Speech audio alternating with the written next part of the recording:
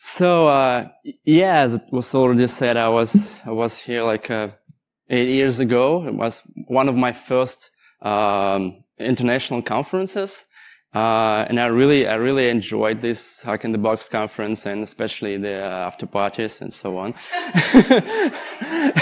and after that, I've been in over 100 other conferences around the world, and Hack in the Box was still in my heart. So I'm very happy to to be there on stage and be the keynote speaker, and I'm really happy that Dylan also share the same interest with me, like machine learning and cybersecurity. So thanks, Dylan, for inviting me.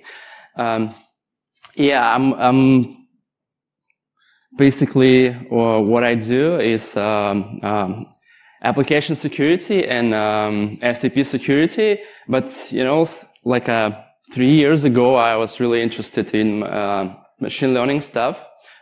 For some reason, basically what we do is one of our goals is to detect anomaly behavior in business applications.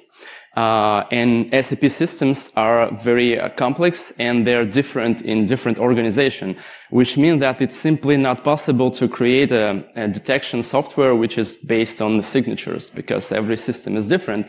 And I started with this kind of simple goal to create anomaly detection software, and then I realized that the machine learning and cybersecurity is a really huge topic.